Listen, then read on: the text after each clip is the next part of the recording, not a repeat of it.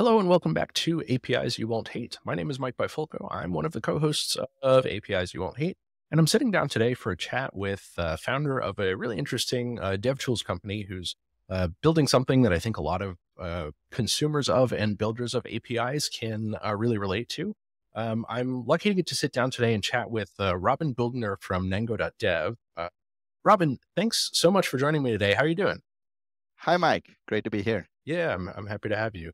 Why don't we start here? Tell me a little bit about yourself and sort of your background leading up to Nango and what got you into this mess to begin with, and then we can talk about the product. Awesome. Sounds good. Yeah. So I started coding when I was 12. I think like sort of, got out of curiosity and trying to start up when I was 16. I think I've been sort of in the, startup and B2B SaaS space in a way ever since. I was, writing iOS apps for a few years, like got like built a little agency around that and got bored with like the repetitiveness and then wanted to build more product stuff. So right out of college, I started a company called Abrios, together with a couple of friends. And it was basically like a fleet management software for B2B, a B2B SaaS for fleet management. And as part of this, we had to build a ton of integrations. So kind of, I would say like, a third maybe of the product in one sense or the other was like kind of integrations basically. And so we had like about 50 different integrations or different providers that we had integrated with. And it took up, sort of a good chunk, I would say like 15 to 20% of our engineering resources for a good chunk of the life of the company. And I was the head of product there. And I always thought like, that's crazy, that we're spending this much time on sort of like building and maintaining what was essentially kind of data pipelines. And at the same time, my CEO, my co-founder and CEO, he was very annoyed that we did not have more integrations because he felt like, a large chunk of deals sort of would not go through because we were missing integrations. And that's kind of how I realized that like integrations are this like, super critical function inside of the company, a super critical function inside of the product that, is kind of like never done. And it's super annoying to maintain. It's actually like takes a lot more infrastructure than you first expect. And so when I left that company, I knew I wanted to start something again, and I kept looking for ideas for about 6 months and on this integration idea, and I realized that it's actually still an unsolved problem for a large chunk of the market out there, and that's kind of how we started Nango. I feel like you very casually mentioned that you joined a startup when you were 16. Is that true? That's yeah. You've been in the game since then. Yeah, I mean, it was a side job, right? I was in high school at that point in time. Yeah. I kind of started working for a few hours a week next to school for the startup, and like, I didn't pay me a whole lot of money, but like, it was a great learning experience for me. And yeah, like a year or so in, the iPhone came out. It was like the first iPhone you could program for. Right? It was like I think the iPhone 3G or 3S or something like that. And I asked them like, could you like maybe buy me an iPhone as part of like sort of my salary and birthday present in one? And that's how I, got to have an iPhone as 17-year-old, and I never could have afforded this myself. And that got me into sort of like iOS development, which led to me doing some client contract work and um, did that for a few years at about, 20, 25 apps in the App Store. Was making decent money for kind of like a high school student's, side project. But I just realized it's like not, I guess the repetitiveness of the way I was doing it was not something that I really appreciated. It was a good lesson sort of in business and some finance, but like, yeah, I realized that I think like what I really enjoyed at that startup was like building product, having an impact on people's lives and being able to grow something from zero to one and beyond. And I think that like really, I guess it's like kind of the thread that goes through the rest of my, career at this point is like sort of starting things and building things from scratch. Yeah. Wow. Certainly sounds like it. Okay. So uh, now we fast forward to the future, years later, I suppose, and you're building Nango. Can you tell me what's the elevator pitch for Nango now, and how did you get there? Like, what's the story from managing the B2B SaaS that you're working on and building integrations there to your sort of current state? Yeah, I mean, at Nango, we really build a single API for all your integrations. And I know that's, there's a bunch of companies out there, I think, that are claiming to give you that. I think the thing that makes us different is that we, instead of trying to pre-build as many different integrations as possible, we've sort of built a really great developer experience to build integrations. And that, has a bunch of interesting trade-offs. Like it gives you a lot more flexibility on the kind of integration and control over integration. So you can really build exactly the integration that your customers need and never be constrained by the platform. But at the same time, we aim to give you a lot of the sort of, ship integrations fast and low maintenance aspects that you get from sort of like more pre-built solutions. And I think the secret sauce is sort of in like how we've chosen the abstractions and how we've made those trade-offs to give you that flexibility while still providing a lot of support in the areas where it truly matters and you're not having to like sort of learn every API from heart. me and my co-founder started on this about, 2 years ago almost. We basically, I think like so many, teams, I guess we started with like sort of an idea and like started talking to like, so I saw this problem right at my last company and we started just talking to other, engineering teams and like, so how do you guys build integrations, right? It's like, it's 2022. It was at that point in time and like, sort of unified APIs, like kind of like, second, coming with like, the rise of Merge and Finch and some of those other solutions. And so we talked to a lot of people and what we saw is really like the vast majority was still like building in-house and like was usually aware of sort of the unified API solutions, but it just didn't really feel like it fit, with what they were doing. And on the other hand, you have like these embedded IPAS solutions that are more kind of like low code, no code tools similar to Zapier for kind of embedded integrations. But I'd also like, I think to a lot of developers just didn't feel like the right way forward. Like they didn't want to like sort of have, end up writing code sort of in a low code, no code tool to like run API requests in something that's like kind of a visual workflow builder. When really what they were building, right, is like sort of a key feature of the product and the key infrastructure, really. Yeah. And so we started iterating on like, how could we solve that problem? And honestly, I think it took us almost a year to sort of find the right approach and find the right angle. And there have been some, interesting detours along the way, but, I'll save those for another conversation. I think that's fair. Yeah. I really like that your focus is on the sort of developer experience and building towards that, especially in a marketplace like you mentioned, where there's competition. You have to find something to differentiate on. And I'm wondering, like, how did you land on that strategy in terms of your sort of place in the marketplace of unified API tools?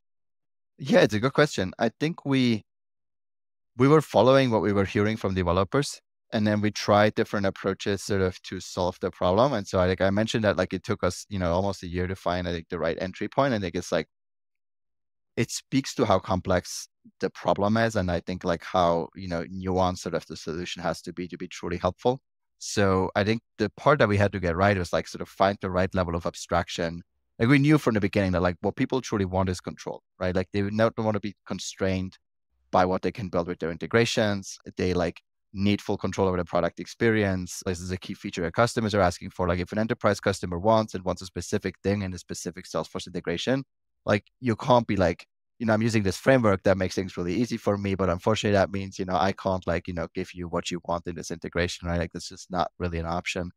And so I think what we had to really nail is like sort of these abstractions. And I think we started with like eventually we figured out what we were going to do is like sort of start really small. And so we ended up focusing on just for about 100 APIs. It was kind of like, or 30 APIs, I think was like the first version of this product. Wow. And so we took sort of everything that we had built and like threw everything out that was not OAuth and just focused on making OAuth a really smooth and really simple experience.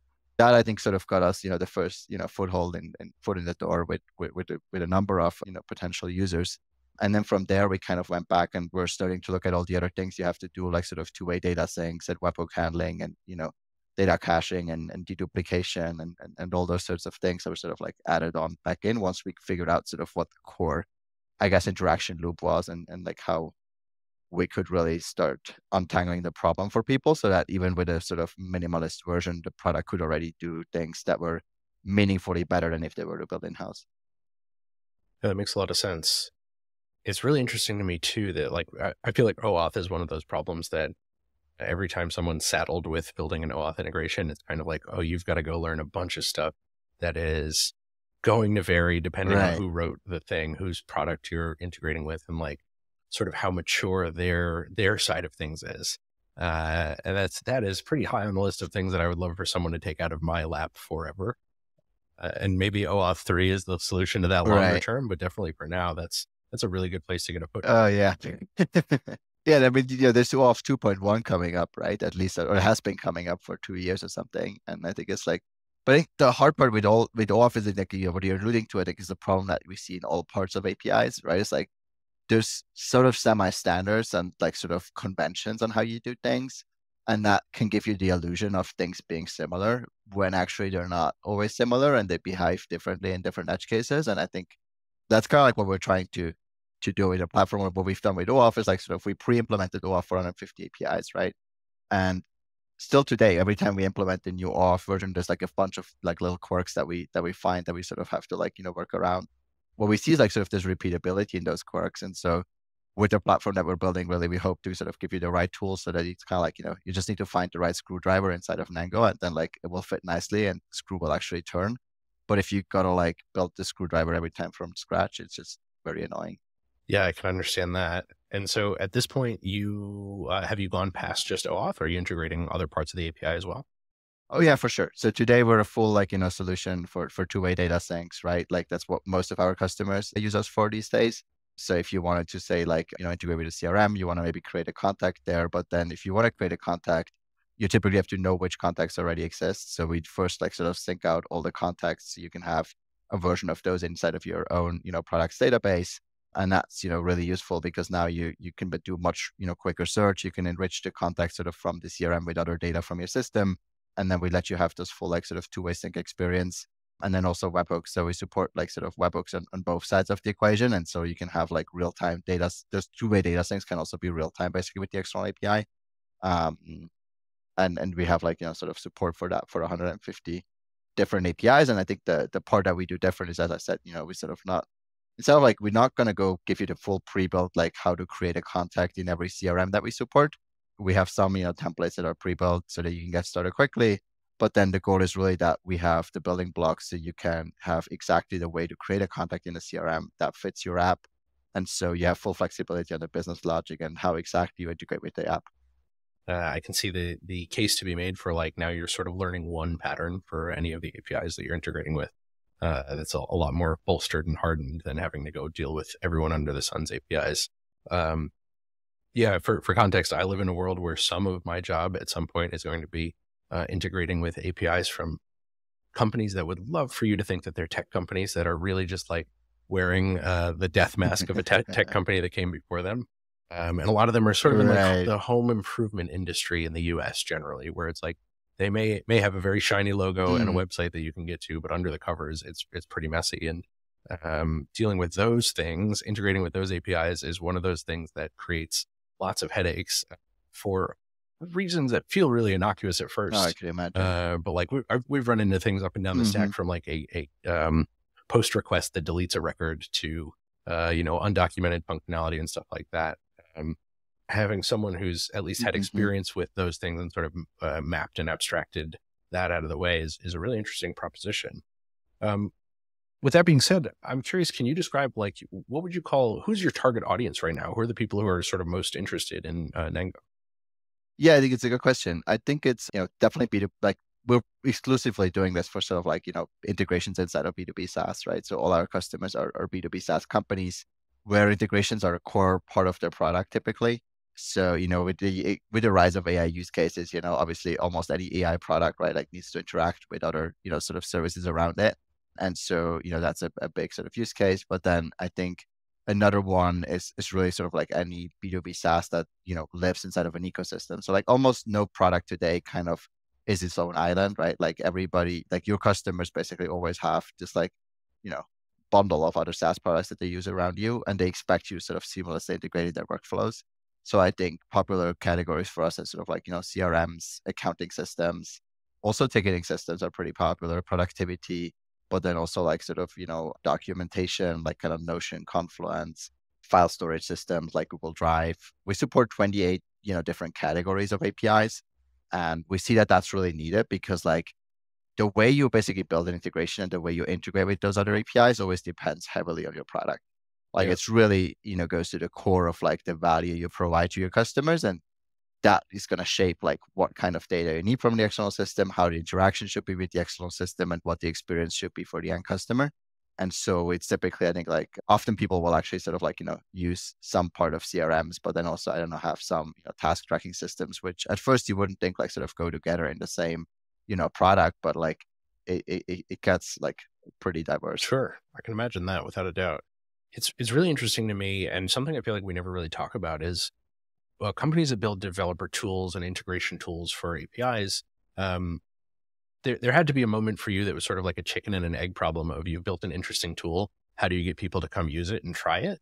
Uh, what is that like? How do you market to Right. the people who are now your end users and your customers? How do you find those people?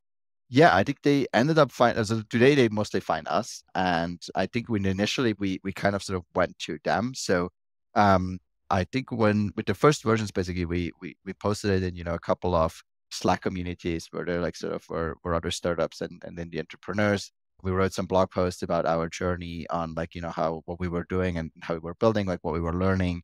Those got some traction. And we wrote actually a blog post that was got a lot of attention, but like almost, seemed like to get the wrong audience in a way. Like we wrote a blog post about OAuth and like, why OAuth is still hard in 2023. And this was published in that year. And it, was very successful, I think, in the sense of like, it really resonated with a lot of people. What we realized is like almost everybody who read it apparently used OAuth, but used it mostly in the authentication sort of context of like logging into an app. And so it didn't quite give us, the users that we were hoping we would be getting out of it.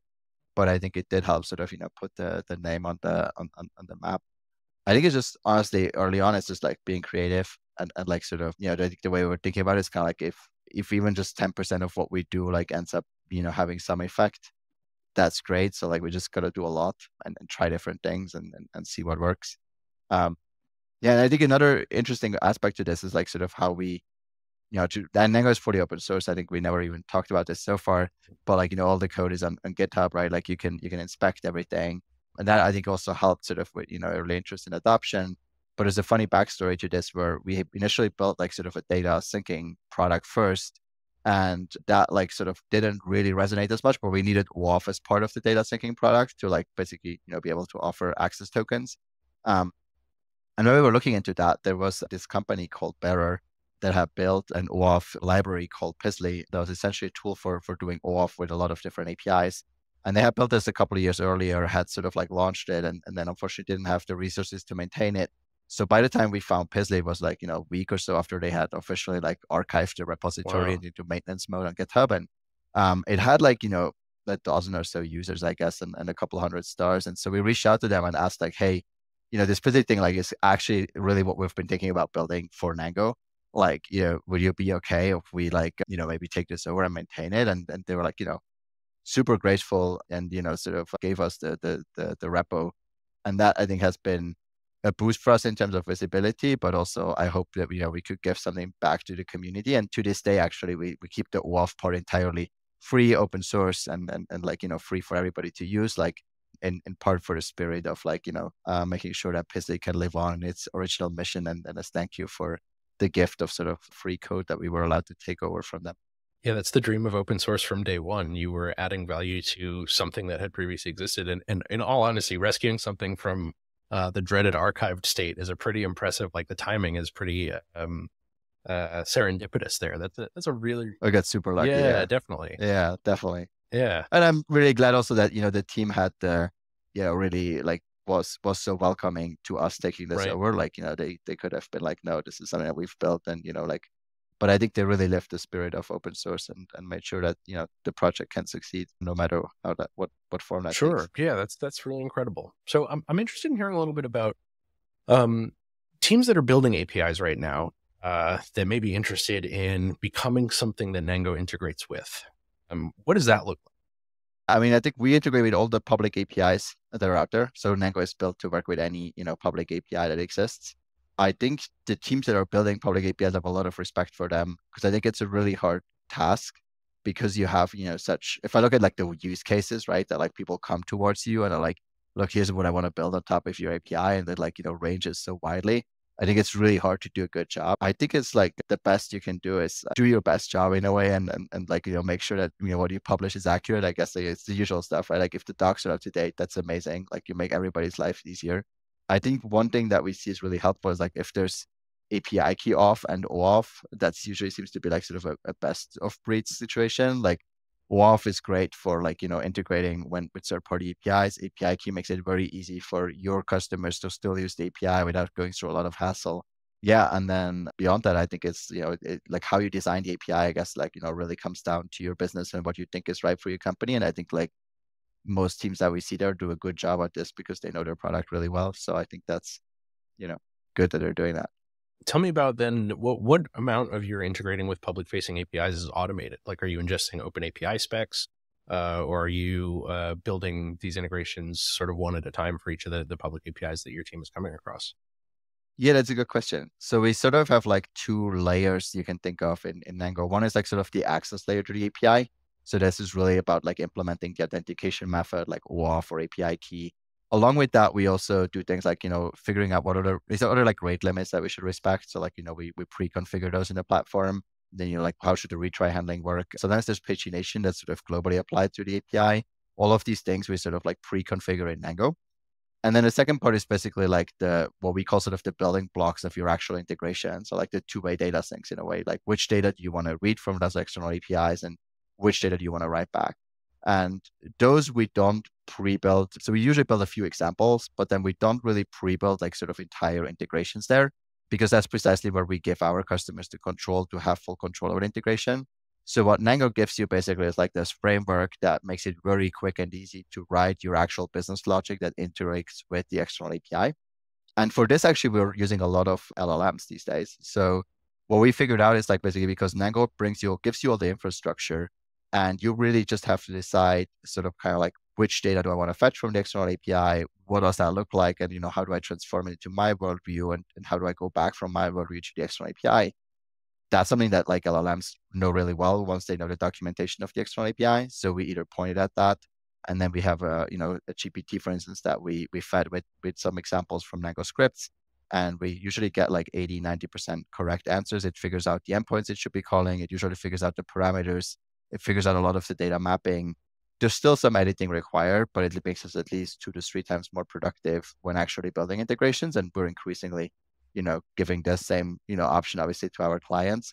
And I think they're finding similar results that like they can have something that's custom, basically at the speed almost of pre-built, because thanks to LLMs, it does all the heavy lifting for them of figuring out what to call and how. Sure. I like that a lot because it's one of the, I think, red flags that I have for dev tools in particular that use LLMs is blindly trusting the output of a GPT to be correct. And I like a process that, sounds like at least the process that your team is Right. using is like speed up with the LLM, but don't trust it completely. Make sure that it's working correctly and edit, output after the fact. It's a productivity boost in that sense. And I think that's a really important differentiator from like, well, we fed this thing, into an LLM that we have, that we've trained on a million things and like, it's probably right. So you can, go use this to build a bank, right? Like, no, thank you. I'm not interested in that. But the amount of, I don't know. I don't even know. There's might not even be a term for this yet, but like we'll call it LLM skepticism is an important ingredient in building for these things. That's cool. How long have you been using tools like that for? Yeah, I think like, Copilot came up pretty much with us starting Mango or a little bit before. I don't remember the exact timeline, but I think it's like sort of, I think we were using Copilot and LLMs to some degree to build, Nango from day one, right? And so I think it naturally extended to us that, when with the rise of ChatGPT, basically we would start to ask ChatGPT to like, it's great at other coding tasks. Like, why shouldn't it be great at like helping us write, integrations? And I think it's like, you mentioned like we don't see LLMs as kind of like a black box solution, at least not at this stage for building integrations. Um, and I think, one of the philosophical principles in a way of Nango is that like we put you, the customer, and the engineer who builds the integration into full control, right? Like you always have the last word on what goes out, and you can always build whatever you want with the platform. We're just there to make your life easier. And I think, LLMs in deploying them on Nango is a natural extension of that. So yeah, I think it was always clear to us that like it would be more of a productivity booster. And then eventually if it can do like 99% of the job for you and you kind of just like, oh yeah, that looks great, awesome. But I think the other thing is also with LLMs and, with prompts in general, right? It's like it's natural language. And like we even as humans, like when we're talking to each other on what we're going to build, have like, misunderstandings of what we were communicating with like sort of natural language and describing what we want to have built. And so I'm, not sure that like sort of LLMs will ever be able to kind of like read our minds, because I think sometimes when we write out what we want, we don't even know yet entirely ourselves. Yeah. So I think it will be interesting to see how that, develops. But it definitely have been a big productivity boost for everybody in our customer base that has been, using them to build on top of Nango. Sounds like you had really good timing for starting to build the company as well. And in as much as Copilot, sort of started to coexist with you at the same time there too. Can you tell me a little bit about how pricing works for Nango right now?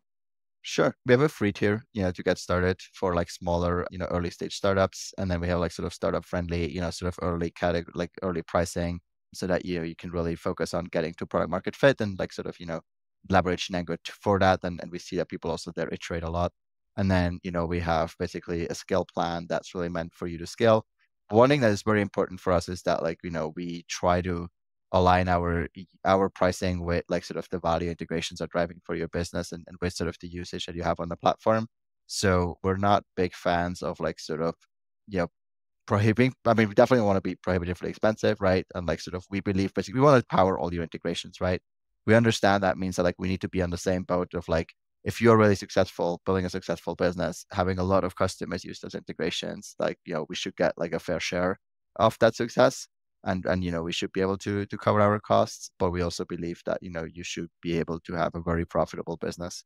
And I think that's what yeah, with integrations basically I think that's not always easy because like they are so custom to the product. And so I think a lot of our pricing packages end up reflecting that and end up sort of, being really built in collaboration with the customer to figure out like what, makes sense for their business and for their specific use case of integrations. Well, it's really nice to have some flexibility there too. And hopefully when everyone wins, everyone's happier and you're all, building together in the direction towards a future that makes not only their tools better in their company and product, but also your product can continue to support, whatever's coming, especially as new versions of the open For API sure. spec and all those things start to be really. No, I think we definitely see it as a partnership, right? Like with our customers, like it's, integrations are never done. They always keep evolving. They always keep changing. And, as you said, like, the environment keeps changing because you're integrating with third-party APIs, those keep changing. And so it's like, yeah, we definitely see it as a long-term partnership more than like, quick, like build it once and then like you're done forever. I think that's the right strategy to have. Everyone, what's the phrase? A rising tide raises all ships, or whatever. The old trope is Exactly. there. Yeah. Yeah. So we've talked a little bit about what Nango does and how teams are adopting it, why teams are adopting it. I'm curious if you can maybe describe what sort of like the typical first experience with Nango is. So it's Hello World when someone first jumps in to give the tools a try. Yeah, good question. So actually, when you sign up for the cloud version of the product, like we immediately have a getting started that lets you connect to GitHub and sync in issues from GitHub, so you can see how that works, and then you're actually gonna be able to create an issue on a public repo as well. And so like we have like sort of test repo that we use for this. But you'll see basically like what the end user experience flow is going to be. So if a customer goes and authenticates, an integration to your product, what will they see? Like that experience is fully white label. Like you can customize it entirely. Like we're literally just a JavaScript SDK that you call. It's nice, I think to see that for people. And then you get to experience the Nango APIs as well. So you see like how the two-way data syncs work. You see how, you know, how you're going to interact from your app with the platform and like sort of, the flexibility also of this. And I think we see that that's like a great way for people to imagine, okay, like, is this going to like work for my use case and start to like sort of architect in their mind on like how will I integrate my integrations here and like how could that work for my product? Yeah, I actually don't think we talked about this early on, but Nango supports, is it TypeScript at the moment? Are there other languages that you're supporting or planning to support? Yeah, so like the Nango itself is sort of language agnostic. So like, any backend, language that you use like is fine. Like we have a REST API for you to interact with it. We have SDKs for various different languages. And then there's parts of the integrations itself that you write. They're written in code. They live inside of your Git repo. They're version controlled. You deploy them to Nango with a CLI. And you can think of those as like, very small sort of TypeScript lambdas that just do some interaction with the external API. And they run in the context of sort of the Nango frameworks. So those are written in TypeScript, but as I mentioned, they're usually sort of 20 to maybe 50 lines of code, pretty simple TypeScript code. And that needs to be TypeScript just because it runs on the platform itself, but the rest is language agnostic.